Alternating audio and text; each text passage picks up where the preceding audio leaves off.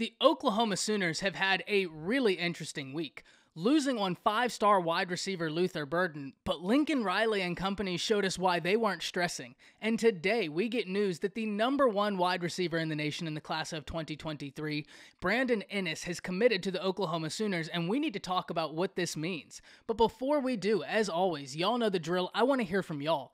Hop down in the comments, give me a Y for yes or an N for no. Are you excited that Inniss is now a part of the Sooners class? Let me know what you're thinking there. And if you are new to the channel, be sure to subscribe, hit that bell notification. I do constant college football content.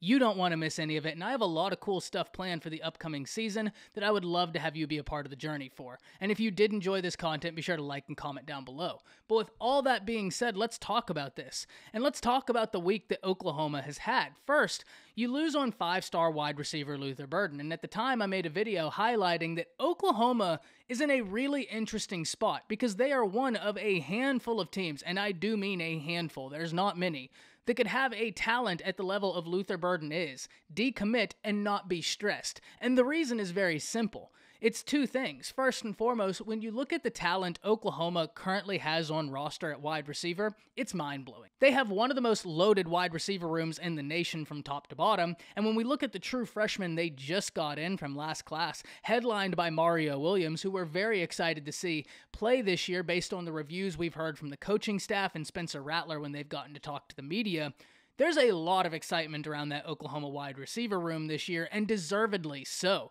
So the Oklahoma Sooners already have a slam-packed wide receiver room, something that they are very adamant about getting involved this year, and it looks to be an absolute key piece to this team in the 2021 season. But the second reason why the coaching staff wasn't worried at all is when you look forward to the class of 2023. The class of 2023 right now, I mean, what can we say about it?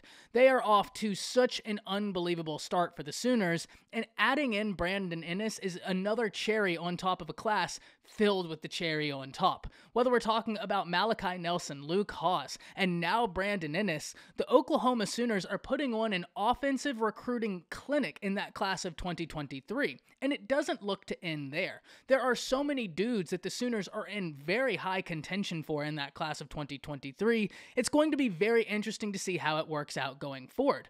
But one of the key things in that class of 2023 that I really want to highlight to go along with Brandon Inniss is another individual in that class, and that's Malachi Nelson. Malachi Nelson being a top-rated quarterback for the Sooners and their quarterback for the class of 2023 is incredibly important for a few reasons. Let's get the obvious out of the way right now. Let's talk about his talent. And Malachi Nelson, if you remember back to a video I did a little while ago on him, I broke down the top-rated quarterbacks since 2000 in the recruiting era rankings.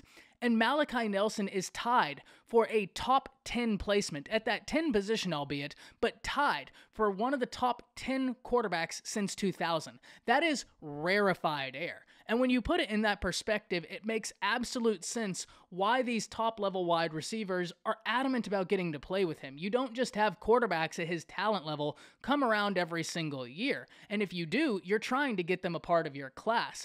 But it's not surprising that someone such as Lincoln Riley was able to get in Malachi Nelson. Lincoln Riley has been a quarterback guru. There's really not another way to put it. Just look at the lineage, and it has been unbelievable. Spencer Rattler looks to be in for an incredible year. Pro Football Focus tabbed him as the number one player going into this year, and multiple other outlets have followed it up with a very similar type rating, him being the number one player going into this year.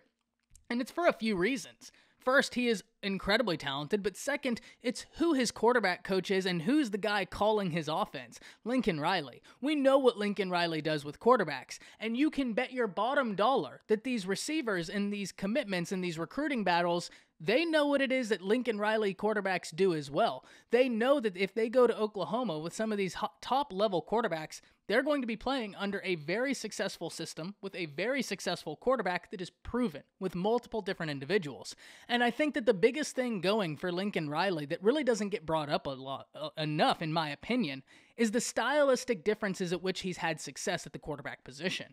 This is a guy who can just make a system work for the quarterback he has. That's the type of system we are talking about, and that's why Lincoln Riley is so highly regarded with quarterbacks, because he can do a system and make a quarterback successful no matter the stylistic differences in which they play. He's had a really dual threat guy that can hurt you with both his legs and his arms in Kyler Murray. More of a typical quarterback in your Baker Mayfield. You had a guy who is more of a power run quarterback in Jalen Hurts, who really came along as a passer under Lincoln Riley. Now you have Spencer Rattler, who's not as mobile as Kyler Murray, but he is able to hurt you both ways. And it's a little bit different than Kyler Murray, let's make no mistake about it. Kyler would just take off, and he was probably the fastest guy on the field. Spencer uses his mobility to spring plays down the field for his wide receivers. But if you are a wide receiver, that's music to your ears. You're plenty happy about that. So it isn't really surprising when we're hearing these top-level offensive players gravitating towards the Sooners. It kind of makes sense, and it goes in line with something I've said before on this channel. When you hear a top-level offensive player commit to an institution like the Oklahoma Sooners, all you can really do is sit back and go, yeah, that makes sense, right? That completely makes sense.